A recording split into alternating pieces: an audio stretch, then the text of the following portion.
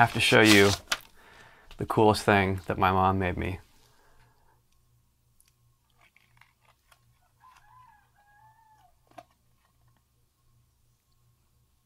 It's like a little 3D piano. And she made that. Thanks, Mom. Let's talk about string arranging, which is a question I actually get asked a lot. So I've got a 5-part string ensemble that I wrote for accompaniment to Home to Me. And there is a general kind of build that I actually like to do in most of my songs anyway, whether it's score, an instrumental, or in this case with vocals, where it kind of starts out simple and the arc kind of goes like this. That's not the best way. The whole thing sort of arcs. So there's a point in the usually 2/3 of the way through the song maybe where it builds and it's at its loudest. And also, if we're talking about strings, the strings are also sort of at their kind of widest intervals, and then I like kind of tapering back down at the end. And that's exactly what I did with this arrangement. So I've got MIDI strings doing ensemble things, first violin, second violin, viola, cello, and bass. And I'm using the Spitfire Chamber Strings, which is just a really nice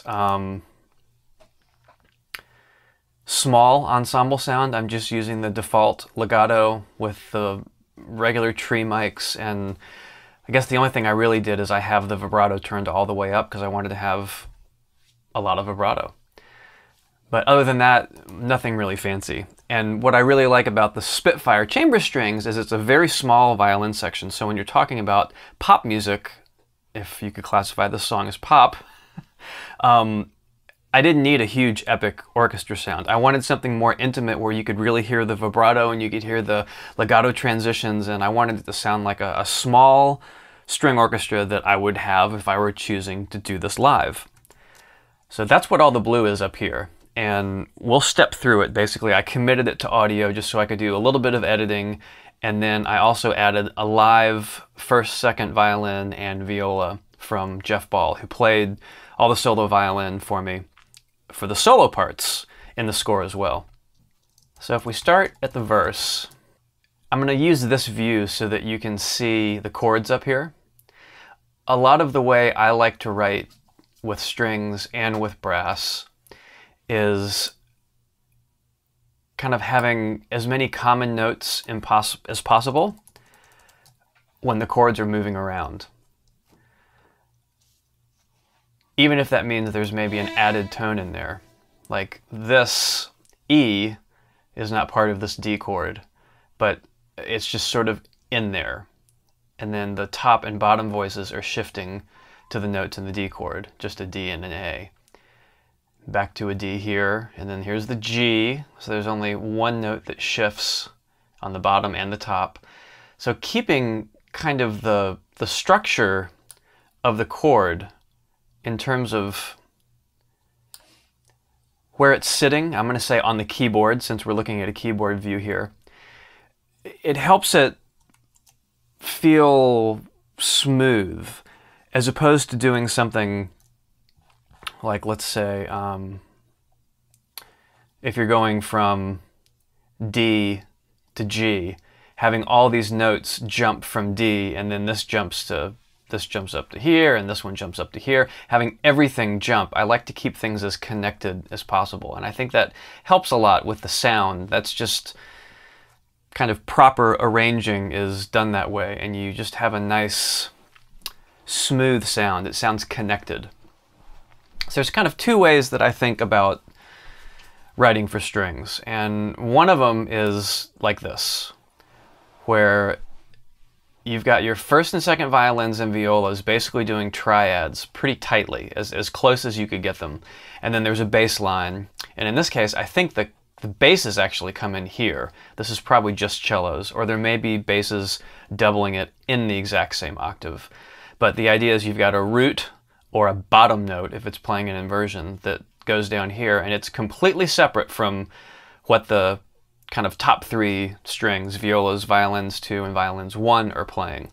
And I just have them move as smoothly as I can and play through those harmonies. You can see E minor to G, so it's just a small stepwise motion.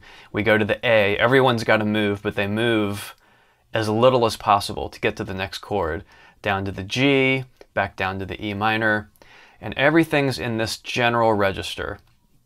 And we get to the kind of break section, which is just an E minor chord with just scale. 1, 2, 3, 4, a scale going up.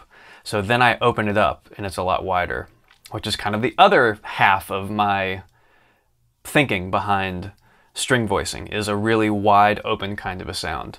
So the bass is just moving up the scale, 1, 2, 3, 4, and I believe that's violin 1, that's violin 2, and this is viola. So the viola is kind of pedaling on this 5 from E minor. It's pedaling on the B natural, and everything else is moving up in scale tones, basically. Another example of this would be at the end. And I'm going to play these once we get to the audio section. This is the beginning of the first full chorus, very close kind of writing. And then here, the violins are in octaves, just playing a little counter melody kind of thing. And all the bass is doing, again, in octaves, are just doubling the bass line. And for the final chorus, you can see it's the same idea as I had at the beginning. It's just a little thicker. The low strings are in octaves, but you've got that same close triadic kind of writing here in the top 3 strings. And then we've got some octaves again with the melody line, and the same kind of build at the end. Let me just play you an idea of what the strings sound like on their own.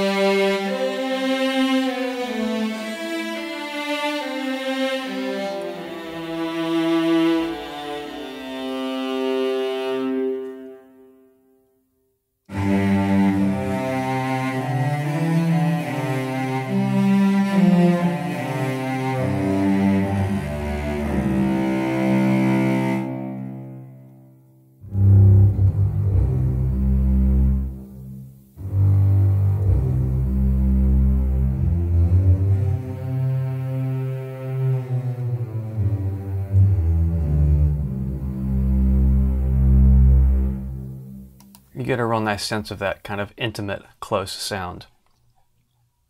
And I did a little bit, it is a little bit, I promise, a little bit of effects on the contact instance that has the chamber strings.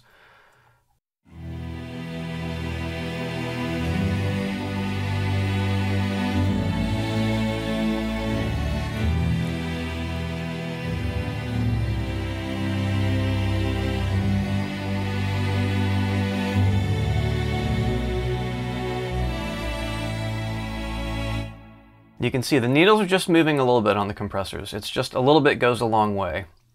And this is more for a little bit of compression. This one is more for some tube and a little bit of compression. Ducking out some lower mids, some more lower mids, and a little bit of 1.6. And then the Neve is pulling down more at basically 2K, 1.9K, and a shelf at 7 kilohertz. Giving a little bit of a boost there. And again, I've mentioned before how much I love Neve for boosting. It's just really, really nice. So if we turn everything off and play that same section again.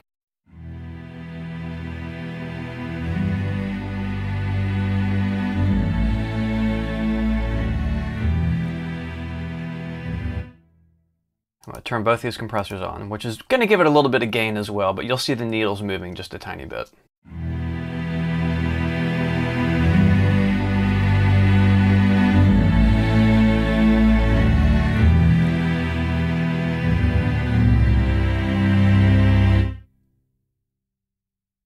And that compression is there not to make it sound like it's compressed or to make it sound bigger than life the way you would do it like on a drum set or like on a big fat lead vocal for a rock tune. It's there to just make the level constant so that certain notes are going to poke out and be a little louder, other notes are going to be quieter, and it's just those are smoothing everything out volume-wise so that you can hear the strings in the track consistently. This is actually boosting a little bit of the top end.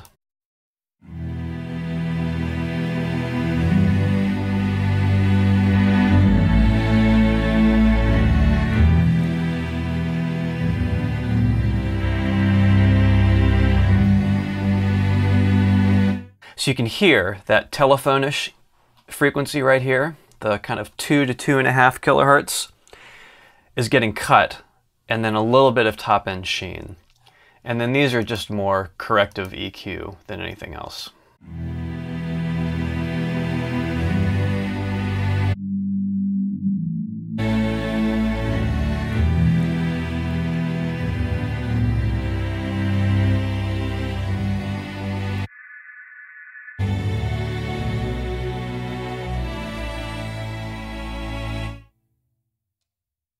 And a lot of this has to do not with me making the strings sound the way I hear them in my head or anything, but making them sit in the track. Because there's a lot going on. There's 7 or 8 instruments and a lead vocal and accompaniment vocals and just a lot happening. And I want the strings to sound like they're kind of forward and not take up too much clutter in the lower end, like anywhere. So a lot of it's like scooping things and getting it so that it just kind of sits naturally in the space, which is where this guy comes in as well. I love having the affects, and it really helps things sort of spill out into the mix.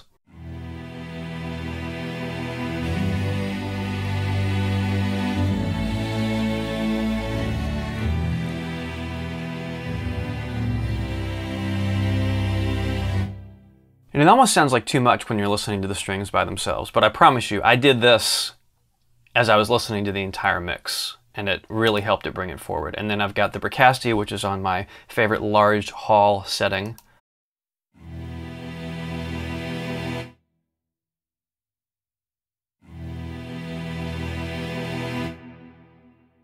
Nice and subtle, but gorgeous.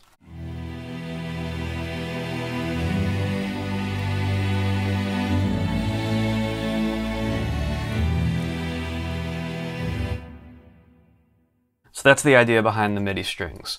And what I did was I committed those to audio and then had an extra 2 EQs, which looks like the exact same thing I had on the other ones. I just doubled down because I wanted to have a little more.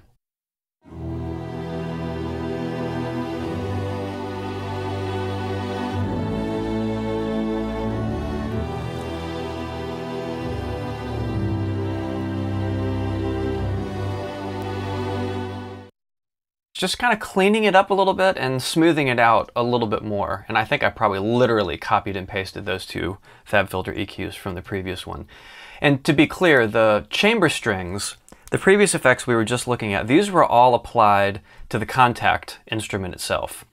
And then once I rendered everything as individual tracks, I bust those out to here, which is why it's called MIDI strings. And then I added 2 more EQs. So what we were just listening to is the bounced or rendered audio files with a little bit of extra EQ on it. So let me go back to the beginning. We can talk a little bit about continuous controllers. So here you can see the chords and the string voicing.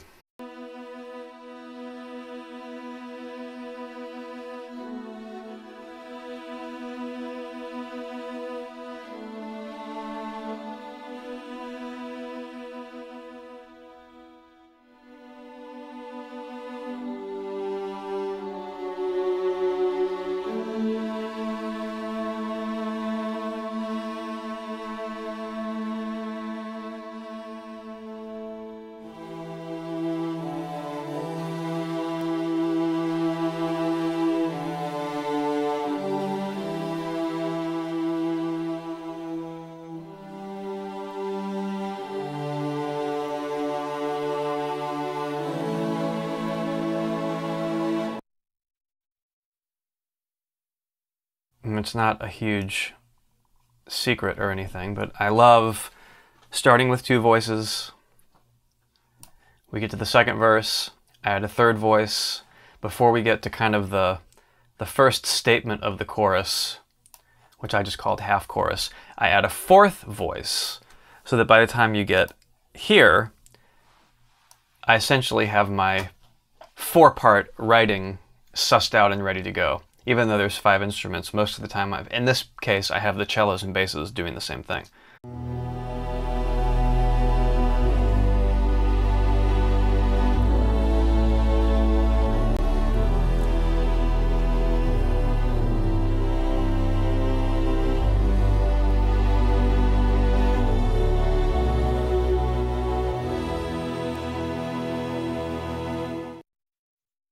Nice tight triadic writing here with just the bass, and I believe I've got a sine wave on that contrabass line as well because I wanted it to be able to sound nice and big and beefy, so when the band came in with the electric bass, it was a kind of a match the way they both work. So let's look at the 2 choruses and how they differ. So this is the first chorus.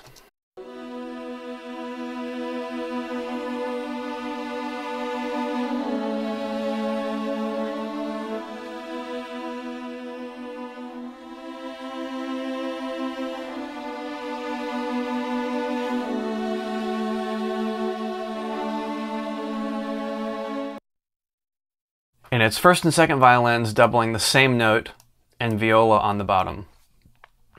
And then we get to our usual kind of counter melody here with the basses and cellos in octaves, so it's basically just 2-part harmony.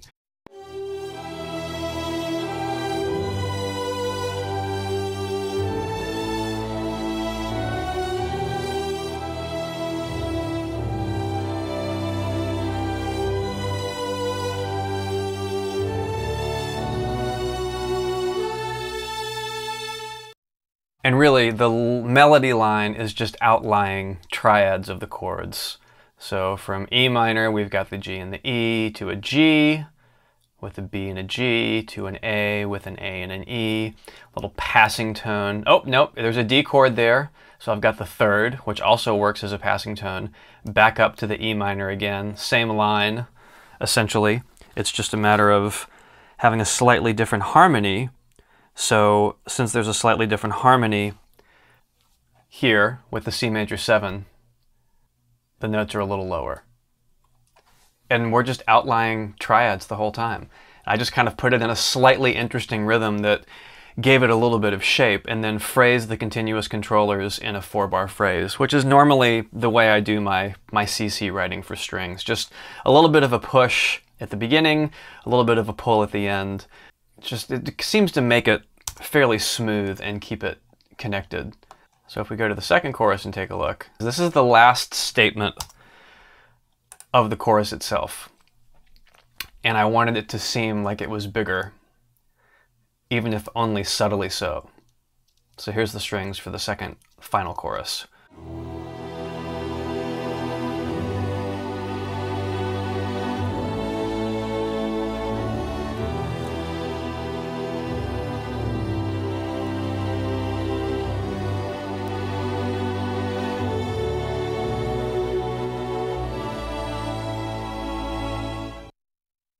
That's a lot more lush and a lot thicker because we've got all 3 parts playing in that nice tight triad, and a lot of times this works really well in this register right here. No matter what chords are going by, from E to G to A to E to C major 7, everything's kind of staying in this little block. And I've just found through studying orchestration, both stuff from film music and a lot of classical stuff, that's just a really nice MIDI register for the strings, especially if you're talking orchestra. There aren't any French horns on here, but if they were, I would literally have the French horns double this exact same voicing right here. That starts getting a little high depending on the dynamic for the horns, but this is a great register for French horns, and if you double it with strings, literally first violin, second violin, viola, and then you have either horn 1, 2, and 3, or like horn 1 and 2, 3 and 4, 5 and 6, because I love doing horns in groups of 6. For this very reason, triadic writing for 6 horns is just a beautiful thing. It's a really powerful, like lush kind of a sound. The last thing I did, which honestly is what you hear a little more of in the track in the final version, is Jeff doubled first, second violin, and viola for me with his live instruments. So it's a solo violin playing the first 2 violin parts, a solo viola playing the viola part. This is a great trick that I love to do if there's not budget for live strings, but I know I want to have that kind of intimate, close sound. If I were doing a big orchestra thing, it might be a little trickier using a solo player. I'd have to push them back a little more in the mix and try to get them to blend with the section a little bit more, but I've done that before as well, and it does really work nicely. It just kind of sits on top of the MIDI and makes it feel like it's live, like it kind of covers up the flaws that you've got with funky, just things that MIDI can't do that well and a live player just does naturally. So a lot of it really comes down to your budget and what kind of a sound you're looking for. With this, I actually had Jeff's parts pretty forward in the mix because that's the kind of sound that I wanted to get. I wanted it to kind of sound like a trio of string players, and then the MIDI was used to kind of give it like a little more roundness and thickness. And literally, I just sent him the MIDI parts and he doubled up on them. And I'll start us right here where we've got some movement in the MIDI.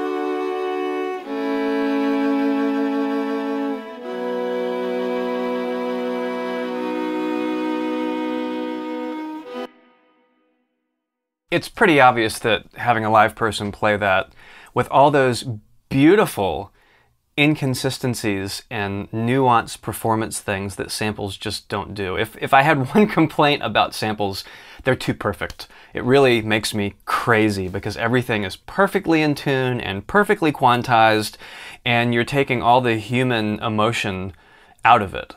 And I'm not saying I want samples to not be in tune, but you know, there's something to be said for not tuning everything perfectly. A lot of times when I sampled my orchestra sounds, I would only tune them if it really stuck out as being, whoa, that tuba's a little flat or a little sharp, where something popped out in the mix as being wrong. But if it wasn't perfectly in tune, that was kind of fine with me because it sounds more like a live orchestra. Maybe the best live orchestras in the world, and the ones I would work with if I were at Abbey Road or at Skywalker, most of the time can play in tune, but I promise you, even then, especially when they're sight reading, there's going to be little funky notes here and there, and transitions and things aren't going to be quite perfect. And I love that. That's what I really want to go for. And that was kind of the philosophy getting Jeff to play these. I didn't do a thing to them. I left them completely alone. So you heard some different things popped out here and there with the vibrato, and transitions were maybe a little early or a little late. And microscopic, darling, microscopic. That was a Jeff Goldblum, you know, Jurassic Park, Imperfections in the Skin. I don't mean that Jeff did a bad job. He did an amazing job. Jeff is a human being. Those are the kinds of inconsistencies or imperfect things that I'm talking about. And I left them. So when you blend them with the strings,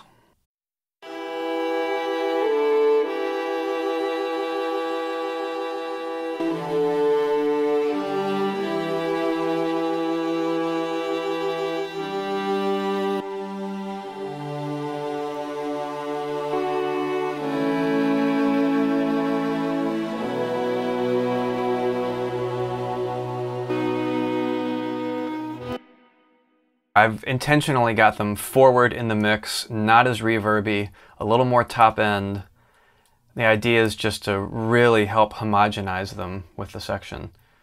And if we went on to something a little more lyrical, like the chorus, if I play it without Jeff,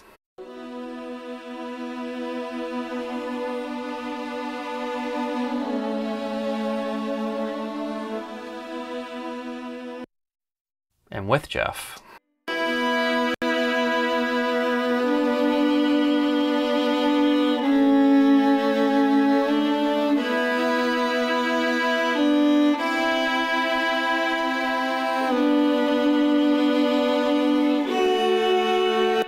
and honestly, I was really on the fence with just nixing the MIDI strings 100% because I love the way his violin and viola sounded. But when I took them out, it kind of sounded too stark, like it was too thin. So the reason you can't hear the MIDI violins and violas that well once Jeff comes in was sort of my compromise. I didn't want them to be as upfront as his live playing, but I wanted them to support him in the sense of giving him, you know, a little bit of kind of thickness behind what he was doing. And it's very evident when you have something like this.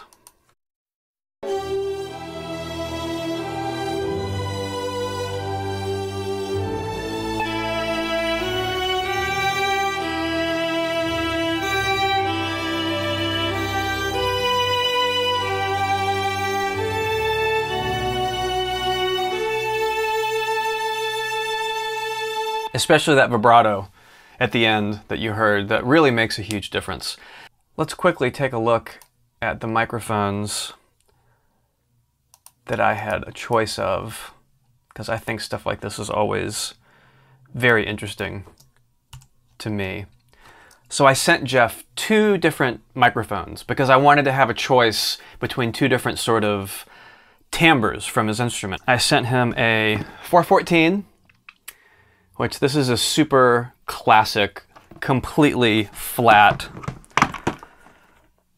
industry workhorse. This is the BULS, meaning there's different versions of this because it's been around forever. This is the version that has a transformer in it, which to me is very important. There's a BULS2 that's a transformerless mic, but unlike my 149 over here, which is also a transformerless mic, it's a transformerless tube mic, and having that transformer missing just means it's super quiet and really transparent, and then the tube is warming everything up. When you're talking about a standard condenser mic, I want something with a transformer in it, which is where this comes into play. I have 2 of these. These are great for overheads for drum sets. They're really great for recording just about anything, and they're really, really flat, like to the point where you'll want to boost some of the top end starting at 1K with a big shelf because they're so flat, but it works really well when you're trying to record small or high instruments because they're really smooth on the top end. So this was mic number 1, and I believe I even drew a picture or something like that and had him position one microphone, I think it was the 414, the furthest away, like as far away as he could get in the room. It was maybe 8 feet. And then for the close-up mic,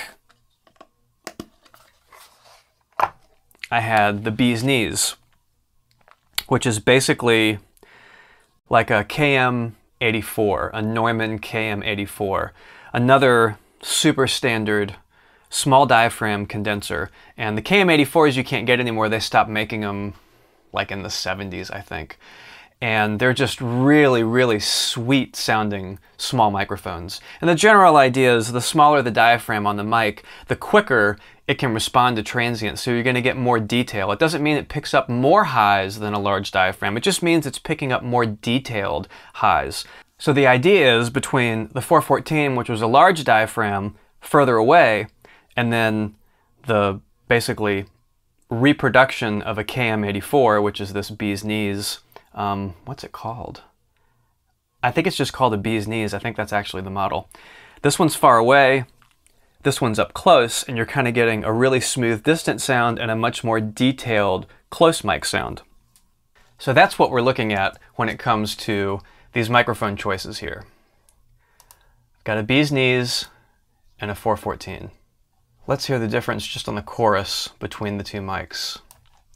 Originally, I thought that I would be taking both of them and playing them at the same time and just adjusting the level. So if I wanted a little more top end, I'd turn up the bee's knees. If I wanted a little less top end, I'd pull down the bee's knees. As it turned out, since Jeff was playing a violin and a viola, I actually had different kind of acoustic characteristics that I liked about each microphone. And I remember the 414,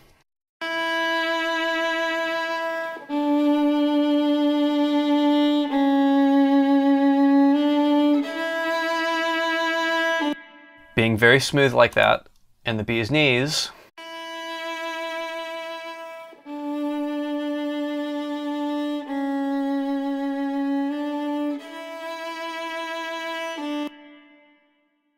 the 414 has a little more kind of lower upper mid-range, and it's a lot smoother on the top end. As soon as I switched to the bee's knees, you heard that big presence boost. It's almost like there's a shelf at like 5 or 8K. So it's really a matter of not one being better than the other, but which one works better in the mix. I've learned after so many years of doing this, most of the time what works great in the mix when you start having a dense thing with lots of instruments sounds stupid by itself. It's like, that's got too much top end on it. Where's all the bottom? The mids are all scooped out, but it works perfectly in the mix. So it always comes down to what works best in the mix.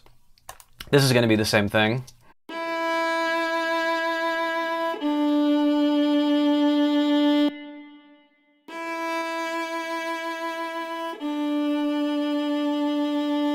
See, I can hear a little more detail on the vibrato on the bee's knees.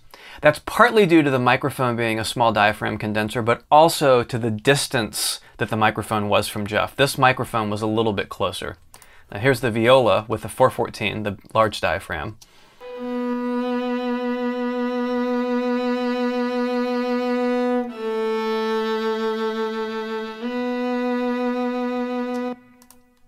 Bee's knees.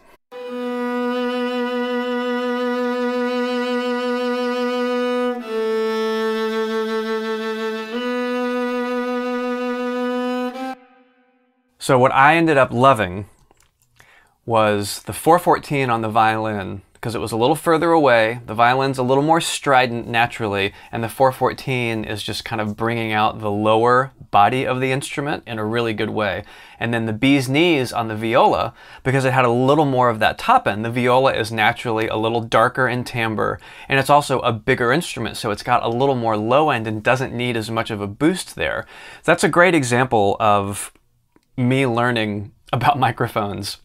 Every time I record something, I use at least 2 microphones, just so I can see what the differences are sonic-wise of the mics, and there's always going to be a really nice combo of the instrument you need to record with a specific kind of mic. That's half the fun when it comes to recording stuff live, is what microphone you're going to pick and how it's going to work with it.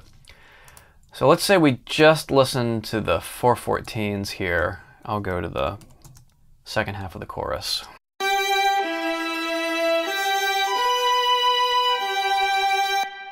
Now let's listen to just the bee's knees.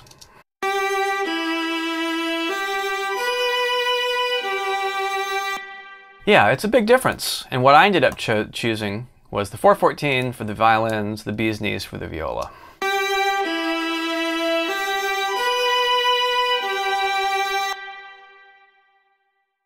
And what did I do to these guys? Nothing there, nothing there, and nothing there. It looks like everything was right here. And it was just a matter of a little bit of EQ, a little bit of multi-band compression. I'll turn these 2 off. We'll turn off our sends.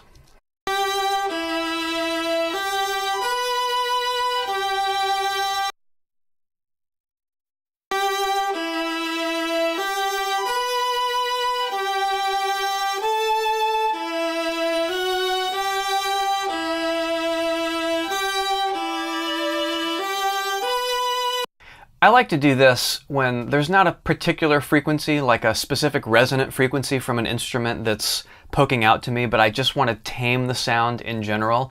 I'll do multiple points and just pull them all down. I adjusted the shape on that one just a little bit. But if I grab all these and pull them down, you can hear the frequencies that they're affecting.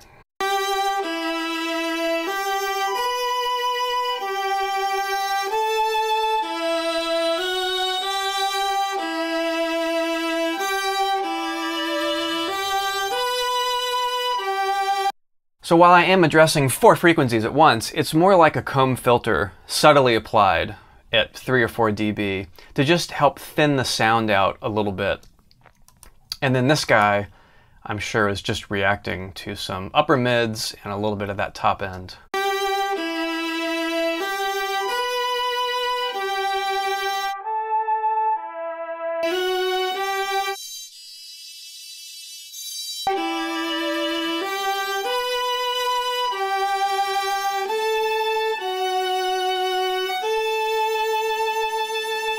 Now I'm using a multiband compressor here because I only wanted these 2 frequencies to be addressed when they reached a certain threshold right here.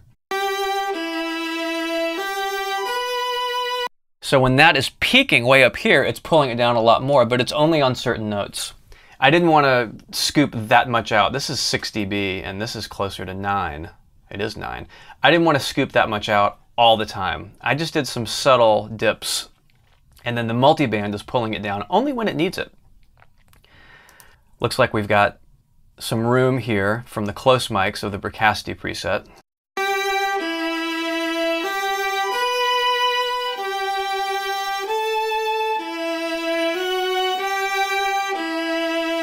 And I've said it before, I love how the Bricasti fills in some of those lower mids. It's very, very nice. And then here's the Hall.